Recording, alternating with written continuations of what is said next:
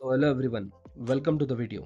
Today is May 20th and it is celebrated as International Clinical Trials Day. But do you know why exactly May 20th 1774 is a significant date in terms of clinical research history as well as in the world of medicine? Let's find out.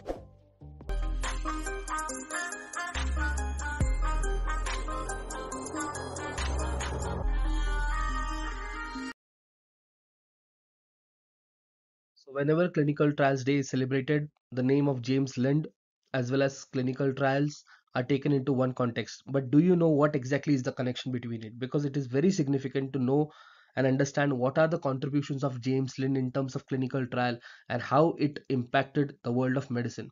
Let's find out. So, who was James Lind? Let's understand this. So, James Lind was a Scottish physician who lived between 1716 and 1794. So, he was a pioneer of naval hygiene in Royal Navy. As well as Lind argued the health benefits of better ventilation in the naval ships, improved cleanliness for the sailor's body, the clothing, the bedding, and fumigation with sulfuric acid and arsenic. So he was a naval hygienist who did a significant work, who did a significant study in terms of naval hygiene. But the International Clinical Trials Day is celebrated for his contribution to clinical trials, and today we celebrate International Clinical Trial Day almost 250 years after what he did. Let's find out what exactly James Lind did. So now let us understand what exactly James Lind is famous for.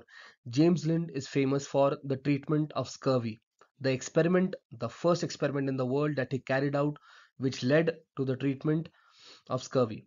So as you know, scurvy is a disease caused by deficiencies in vitamin C, and back in Lind's day in the 18th century, vitamins were unknown. The concept of vitamin was not there. And as you know that the symptoms of scurvy are bleeding of gums, okay, lack of connective tissue, and vitamin C plays a very critical role in connective tissue. So in the 18th century and exactly in 1740 there was a catastrophic result when it comes to Commodore George Anson's circumnavigation.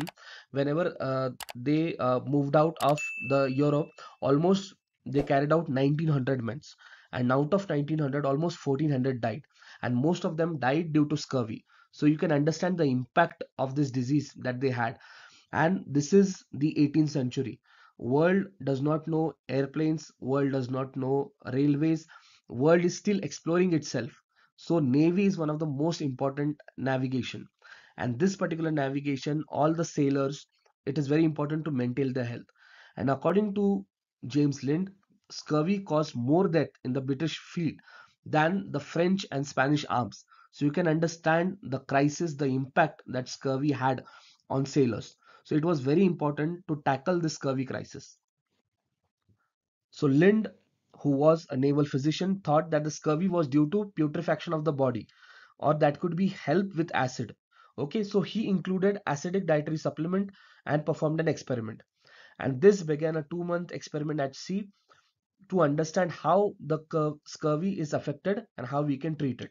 So this was the major grim situation, the scurvy crisis that was faced by the Navy. And James Lind was the person who moved forward to study this particular disease and to find out what could be the possible treatment. Let's understand what exactly he did. So James Lind initiated the first controlled clinical trial of the world. Okay, so what James Lind did is he selected 12 patients who were affected by scurvy and had symptoms such as putrid gums, spots, lassitudes, and weakness of the knees. So all these symptoms are of scurvy. Now James Lind compared 6 types of treatment. Okay, so it is very important for you as a pharmaceutical clinical research professional to understand which 6 treatment were there. It was oranges and lemons, cider, vinegar, sulfuric acid, salt water, and garlic. And this treatment or this experiment was started as a first controlled clinical trial, and that began in the year 1747, and the date is 20th of May. So that is why 20th of May 1747 is a major significant date. So the treatment between oranges and lemons was stopped after 6 days because they ran out of fruit. But after 6 days, the sailor who were given this particular treatment were fit for duty and were almost recovered. So through that, James Lind understood that as compared to other treatment, the treatment of oranges and lemons had more significant impact. Okay, and shortly after this experiment, James Lind even retired from the Navy and he practiced privately. Okay, and in 1753 he published a treatise of scurvy. Okay, and but this publication was mostly ignored because they did not understand the significant impact, and James Lind did not push this particular significant finding because he still wanted to be sure that it was the oranges and lemons. Okay, he had the proof but he wanted to replicate that results. Okay, so it is very important for you to understand that one time success does not mean it is sure treatment. Okay, and that James Lind understood 250 years ago. So as researchers we need to be as morally conscious as we can. Okay, so James Lind published this particular experiment in 1753, but it was not paid much attention.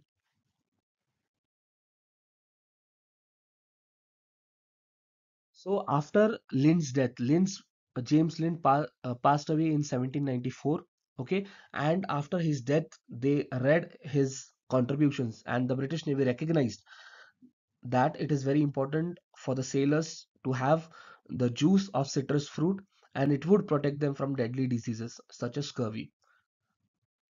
Next is that for his exemplary investigation, for his scientific controlled clinical trial, James Lind today is considered as father of naval medicine because it was him who carried out the experiment in a scientific and logical manner to provide significant breakthrough for scurvy. And the legacy of James Lind is that today we celebrate James Lind for his famous clinical trial for the treatment of scurvy, and the International Clinical Trials Day is celebrated around the world on May 20th each year. Okay, so it is very important for you to understand that why James Lind is revered so much and what are his contributions. Okay, so May 20th date is significant, but it is significant through the contributions made by this person, through his effortless challenges to tackle such important situation in a scientific manner. So this is the legacy of James Lind. So today on the occasion of International Clinical Trials Day, let us pay tribute to James Lind for his contribution to the world of medicine and scientific approach to conduct experiment, and his guidance to conduct clinical trials even today, almost 2.5 centuries after his contribution. And this has significantly helped humanity to discover various cure that are scientifically proven through clinical trials. So the concept of clinical trial to prove that a particular treatment is effective against a disease, that particular methodology was given to us by James Lind. And that is why James Lind today and in the future would be one of the most significant contributor to the scientific and medical history.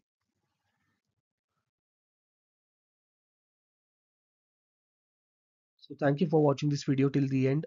Please make sure that you subscribe to the channel so that it gives us motivation to bring you such amazing videos. And please celebrate Clinical Trials Day and share this video to a lot of people so that they can understand why this particular contribution of James Lind is important in the world of medicine and clinical research.